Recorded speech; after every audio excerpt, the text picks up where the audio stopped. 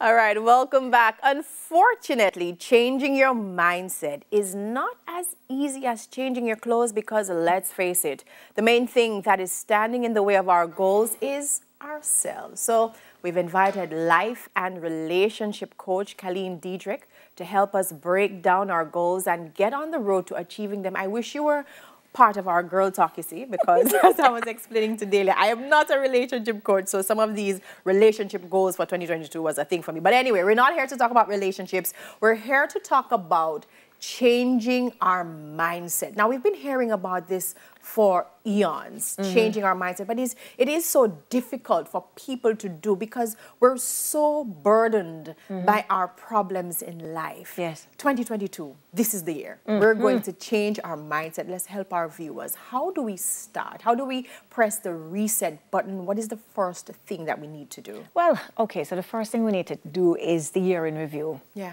Yes, do an analysis, and from that analysis, you ascertain where were your pain points in 2021. What are the pressing things? And then from there, you determine, okay, what do I want to do to address the situation? Yeah, some of us, the issues were physical, our health, and we know what happened with pandemic and all of this stuff. Outside of that, it's emotional for some persons, right? So they've gotten to a place where they have to do the purge. Pandemic might have also prompted this whole introspection. You starting to look at life as persons close to us. We're losing persons close to us. And you start to say to yourself, well, I'm not happy. You know what I mean? So the first thing is to start to break down what is happy for you. But we're told that we must never look back. Sorry? Who said that? We're told that we must never look back, look forward. No. Okay, so in order for you to move forward powerfully, there must be an assessment as to where it is that you're coming from. Yeah? So every chance you get, do a little review, do the checkup from the neck up to determine, okay, what do I need to do to make sure that I'm harnessing everything that's available to me as I move forward. So that's the first thing that I would say to everybody. Sit back, do the year in review, make the analysis, write things down, and then determine, okay, what do I want to prioritize? Emotionally, is there anything that I want to fix? Physically, most of us are preoccupied with the extra pounds that we would have put on as a result of working from home, right? What am I going to do about the weight? Because we're complaining, but action is the only thing that's going to cause us to get the results that we're looking for, right? And I'm happy that you mentioned that word, action. Action. So sometimes we put it on paper, but we do not act. We just expect everything to happen, you know, like a miracle. No. Talk to us about the importance of action, making things happen. Okay, so that action without a goal is pointless, right? So once you have done the review, then it's time for you to put down, okay, what exactly do I want to see? What do I want to see happen? From there, what help do I need? Because a lot of us, this whole idea of actually moving from point A to point B can be daunting, depending on what it is. We might be frightened. The idea of losing weight, however much weight we want to lose, might be a tad bit much, yeah?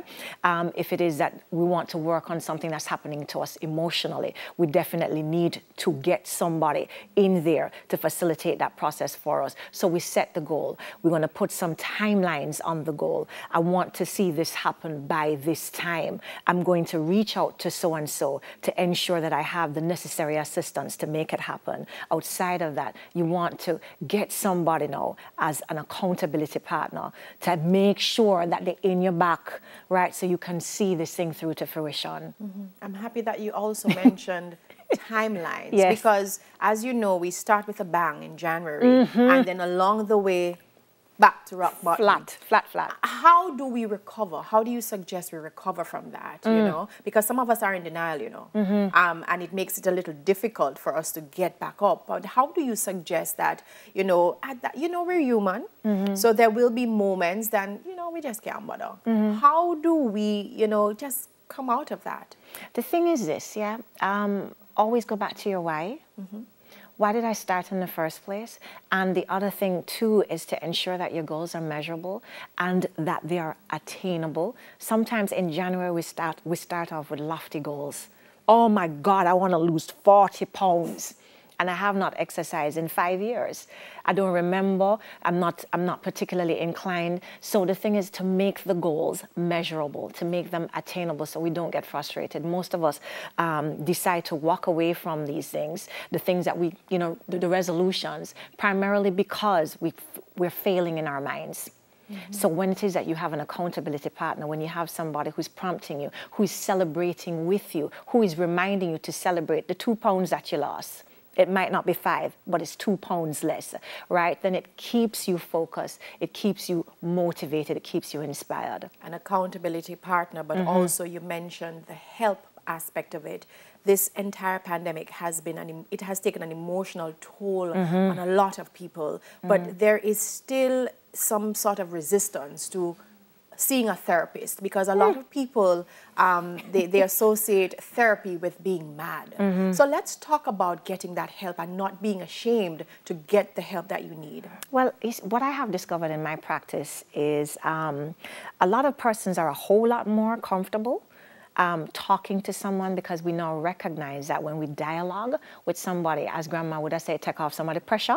Yeah. So the thing is this, it is to spend a little time just going through, you know, determining who you feel comfortable having this conversation with. Some of us have a church community, so we've built a, you know, relationship with our pastors or whatnot. Start the conversation there. The pastors are usually connected to other professionals, right? So if it is that this is outside of the realm of the pastor, then, you know, they're ready and ripe to refer you to somebody else. Now, when it is that you have such a close relationship, most persons are comfortable under the guidance of this individual to go see somebody else. But I would suggest don't sit here battling this whole bit out by yourself. With everything that's been happening, definitely it is important to get some intervention sometimes. Finally, just give us some affirmations that you would suggest that, you know, we can use in our everyday life. I'm enough. I'm enough. As is, right now, I'm enough. I can do it. All right. Thank you so much, Caleen. Diedrick, life and relationship coach. We never have enough time when we're talking to Caleen, you see.